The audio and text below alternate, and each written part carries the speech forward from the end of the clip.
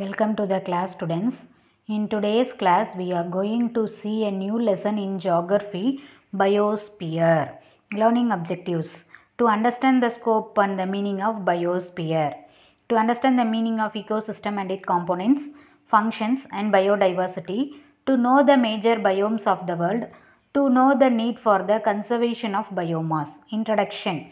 Biosphere, the fourth sphere of the earth, is a life supporting layer that exists on the earth's surface. பார்த்தீங்கன்னா நம்ம ஏற்கனவே பார்த்துருக்கோம் 4 spheres of the earth அப்படின்னு சொல்லி. This is the 4 spheres of the earth. First lithosphere, hydrosphere, atmosphere and இந்த லெசனில் பார்த்தீங்கன்னா பயோஸ்பியரை பற்றி ரீட் பண்ண போகிறோம். These are the 4 spheres on the earth's surface.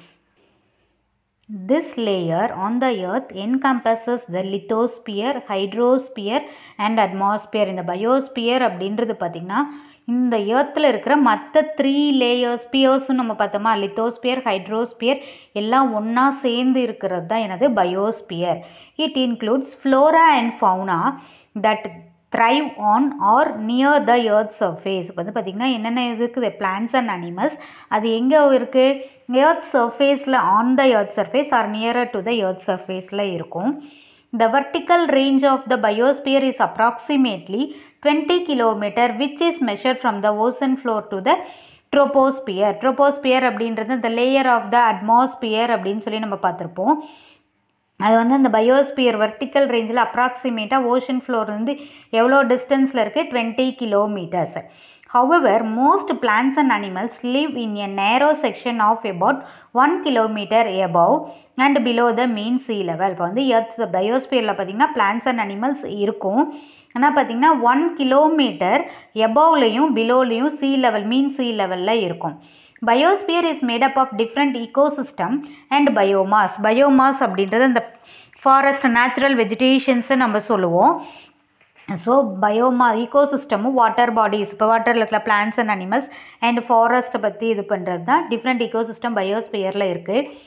All living things large R small R grouped into species. உயிரினங்கள் அப்படின்னு சொல்லி என்ன பண்ணோம், எல்லா living திங்ஸும் whether it maybe a small are big எல்லாத்தையும் நம்ம என்ன சொல்கிறோம், species அப்படின்னு சொல்கிறோம்.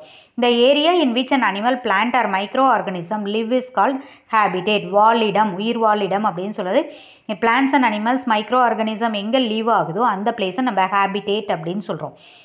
A wide variety of plants and animals live in a particular habitat is known as biodiversity. அப்போ நிறைய variety of plants and animals ஒரு பர்டிகுலர் ஏரியாவில் இருக்குது அப்படின்னு சொன்னால் நம்ம இதை என்னன்னு சொல்கிறோம், பயோடைவர்சிட்டின்னு சொல்கிறோம். அந்த வெர்டிக்கல் ரேஞ்ச் அப்படின்னு சொன்னோம்ல, இந்த மாதிரி தான் இருக்கும்.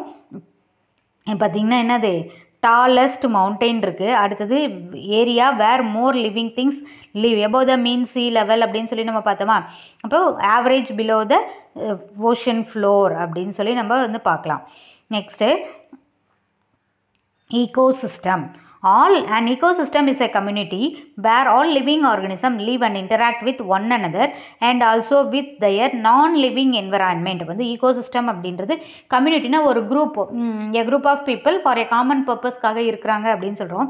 அந்த மாதிரி ஆல் லிவிங் ஆர்கானிசம் உயிரினங்கள் வந்து உயிர் வாழ்கிறதுக்கும் அது ஒன்னோட இன்டராக்ட் பண்ணிக்கிறதுக்கும் அந்த லிவிங் ஆர்கானிசம், நான் லிவிங் ஆர்கானிசமை நம்ம டிபெண்ட் பண்ணி இருக்கோம். அது பார்த்திங்கன்னா நான் living environment such as land, soil, air, water, etc. Ecosystems ranges in small from the smallest unit. ஸ்மால்ல இருந்து ரொம்ப smallest யூனிட்டாக இருக்கும். Example bark of a tree that can sustain life to the global ecosystem or ecosphere. பார்த்திங்கன்னா ஒரு life வந்து சார்ந்து இருக்கணும் அப்படின்னு சொன்னால் என்னது, ஒரு எல்லா லிவிங் திங்ஸையும் நம்ம வந்து என்ன பண்ணியிருக்கோம், டிபெண்ட் பண்ணி தான் இருப்போம். அவங்க நம்மளுடைய லைஃப்பை லீட் பண்ணும் அப்படின்றதுக்காக. எக்ஸாம்பிள் கிராப் லேண்ட் அப்படின்றது agricultural land, bond ecosystem, forest ecosystem, dessert ecosystem, அதெல்லாம் பார்த்திங்கன்னா அங்கே வந்து ஒரு அக்ரிகல்ச்சரல் லேண்ட்னால் அங்கே லிவிங் திங்ஸ், நான் லிவிங் திங்ஸ் எல்லா ஸ்மால்லேருந்து பிக் வரல எல்லாருமே இருக்குது. Biosphere harbours all ecosystem on earth and sustain life forms including mankind. இப்போ இதில் பார்த்திங்கன்னா மேன்கைண்டும் பிளான்ஸ் அண்ட் அனிமல்ஸும் இருக்குது, நம்மளுடைய மேனும் அதில் வந்து என்ன இருக்காங்க, உயிர் வாழ்கிறாங்க அந்த இதில். Next, the branch of science that deals about the ecosystem is called ecology. A person who studies ecology refers to ecologist. Components of ecosystem. Components அதில் என்னென்ன இருக்குது அப்படின்னு சொல்லி நம்ம பார்க்க போகிறோம். An ecosystem consists of 3 basic components, namely என்னென்ன இருக்குது, abiotic components அப்படின்றது பார்த்திங்கன்னா நான் லிவிங் திங்ஸ் அப்படின்னு நம்ம சொல்லுவோம். பயோட்டிக் காம்போனன்ட்ஸ் அப்படின்னு சொன்னால் லிவிங் திங்ஸ் இருக்கிறது. எனர்ஜி காம்போனன்ட்ஸ்னால் எனர்ஜி ப்ரொடியூஸ் பண்ணுற அந்த system. Abiotic components. Abiotic components including the non-living, inorganic, physical and chemical factors in the environment. Environment non-living things எது இருக்கோ அதையெல்லாம் நம்ம என்னன்னு சொல்கிறோம், abiotic components. அது எக்ஸாம்பிள் அப்படின்னு சொல்லி பார்த்தீங்கன்னா லேண்டு, ஏரு, வாட்டர், கால்சியம், அயன் எக்ஸெட்ரா, மினரல்ஸும் இருக்குது. Next, biotic components. Biotic components including plants and animals and microorganisms. Biotic components can be classified into again 3 categories. Producers. இப்போ ஒரு திங்ஸ் வந்து நம்மளுக்கு தேவையான திங்ஸை நம்ம ப்ரொடியூஸ் பண்ணுறோம் அப்படின்னு சொன்னால் அவங்க வந்து ப்ரொடியூசர்ஸ் அப்படின்னு சொல்கிறோம். அவங்கள ஆட்டோட்ரோப்ஸ் அப்படின்னும் சொல்லுவோம். அதை producers are self-nourishing components of that ecosystem. Hence, they are called autotrophs. They found both on land and water. வாட்டர்லேயும் இருக்கும், லேண்ட்லேயும் இருக்கும். Example plans, அல்கே, bacteria etcetera. இதெல்லாம் நீங்கள் பார்த்தீங்கன்னா சயின்ஸில் பயாலஜியில் படிச்சிருப்பீங்க. Next consumers. இப்போ வந்து நம்ம பார்த்திங்கன்னா என்ன பண்ணுறோம், ப்ரொடியூசர்ஸ்கிட்ட வந்து நம்ம டிபெண்ட் பண்ணி நம்ம அதை யூஸ் பண்ணிக்கிறோம். Consumers are those depend on producers directly R indirectly. Hence they are called heterotrophs. அவங்க வந்து பார்த்திங்கன்னா அவங்களால ப்ரொடியூஸ் பண்ண முடியாது, ப்ரொடியூஸ் பண்ணவங்கள நம்ம டிபெண்ட் பண்ணி இருக்கோம். So they are called heterotrophs. இந்த காமன் கேட்டகரி ஆஃப் கன்சியூமர்ஸும் நம்ம அகெயின் என்ன பண்ணுறோம், த்ரீயாக டிவைட் பண்ணுறோம். Primary consumers depends on producers for their food. இப்போ வந்து ப்ரைமரி கன்சியூமர்ஸ் அப்படின்றவங்க பார்த்திங்கன்னா அவங்களால எதுவும் ப்ரொடியூஸ் பண்ண முடியாது. அவங்க வந்து பார்த்திங்கன்னா ப்ரொடியூசர்ஸை தான் டிபெண்ட் பண்ணி இருப்பாங்க. They are exclusively herbivorous. Plant eating animals அப்படின்னு சொல்லுவோம், ஹெர்பிவோரஸ் அப்படின்னு சொன்னால். Example zebra, code etcetera. Secondary consumers R carnivorous. தே கன்சியூம் ஹெர்பிவோரஸ். இப்போ இது பார்த்திங்கன்னா செகண்டரி கன்சியூமர்ஸ் அப்படின்றது அந்த பிளான்ட் ஈட்டிங் அனிமல்ஸ் இருக்குல்ல, அதை சாப்பிட்ற அனிமல்ஸ், அதை வந்து நம்ம என்ன சொல்கிறோம், ஹெர்பிவோரஸ் அப்படின்னு சொல்லுவோம். Example line, snake etcetera. Next, tertiary consumers are top carnivorous that prey on both herbivorous and carnivorous. இப்போ வந்து பார்த்திங்கன்னா tertiary consumers அப்படின்றவங்க கார்னிவோரஸில் பார்த்திங்கன்னா டாப் லெவலில் இருக்கிறவங்க. அவங்க வந்து எதை டிபெண்ட் பண்ணியிருப்பாங்க, herbivorous plant eating அனிமல்ஸையும் animal eating அனிமல்ஸையும் depend பண்ணி இருக்கும். Example owl and crocodile.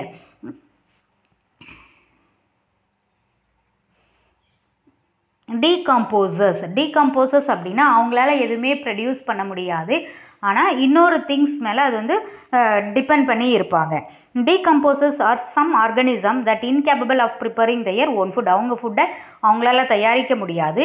They leave on dead and decaying plants and animals. வந்து ஒரு இறந்து போன அனிமல்ஸ் இல்லை அழுகி போகும்ல, டிகே ஆகிட்டே இருக்கும், அந்த மாதிரி அனிமல்ஸ் மேலே டிபெண்ட் பண்ணி இருக்கிறது தான் நம்ம டீகம்போசர்ஸ் அப்படின்னு சொல்கிறோம். They are called சாப்ரோட்ரோப்ஸ். Fungus, mushroom etcetera. இப்போ இது எக்ஸாம்பிள் அப்படின்னு சொல்லணும் அப்படின்னு சொன்னால், நம்ம ப்ரெட்டு வாங்குகிறோம் இல்லை மாவெல்லாம் ஆட்டி வைக்கிறோம் அப்படின்னு சொன்னால் கொஞ்ச நாளுக்கு அப்புறம் பார்த்திங்கன்னா அந்த மேலே பூசணம் பிடிச்சி போச்சு அப்படின்னு சொல்லுவோம், அது ஃபங்கஸ் அப்படின்னு சொல்லுவோம். அதுதான் நாங்கள் டீகம்போசர்ஸ்க்கு எக்ஸாம்பிள் சொல்லலாம். Next, energy components. all organism in the biosphere use energy to work and convert one form of energy into another. இப்போ நம்ம வந்து ஒரு வேலை செய்யணும் அப்படின்னு சொன்னால் பயோஸ்பியரில் நம்மளுக்கு அது எனர்ஜி வேணும். அதே மாதிரி பார்த்திங்கன்னா ஒரு எனர்ஜிலேருந்து இன்னொன்று எனர்ஜி கன்வெர்ட் பண்ணும். Sun is the ultimate source of energy for the biosphere as a whole. இப்போ வந்து பயோஸ்பியரில் இருக்கிற எல்லா லிவிங் ஆர்கனிசம்ஸும் எதை டிபெண்ட் பண்ணியிருக்கோம், எனர்ஜி சோர்ஸ்க்கு சன்னை டிபெண்ட் பண்ணியிருக்கோம். த solar energy get transformed into other forms of energy through various components in the ecosystem. ஈகோசிஸ்டமில் இருக்கிற மற்ற components கூட இன்டராக்ட் பண்ணி சோலார் எனர்ஜி வந்து அதர் ஃபார்ம் ஆஃப் எனர்ஜியாக கன்வெர்ட் ஆகுது. The producers, consumers and decomposers contribute a lot of energy flow in the ecosystem. Next, functions of an ecosystem. Food web, food chain பற்றி நம்ம பார்க்க போகிறோம். The living organism form an interacting set of flora and fauna which are organized into trophic levels, food chains and food webs. அந்த living organism வந்து ஒன்றோட தொடர்புடையதை வச்சு நம்ம என்ன பண்ணுறோம், trophic levels, food chains and food webs அப்படின்னு சொல்கிறோம். The functioning of an ecosystem depends upon the pattern of energy flow as it helps in the distribution and circulation of organic and inorganic matter within the ecosystem. இப்போ வந்து இந்த functions of ecosystem எதை depend பண்ணியிருக்கோம், energy ஃப்ளோவை.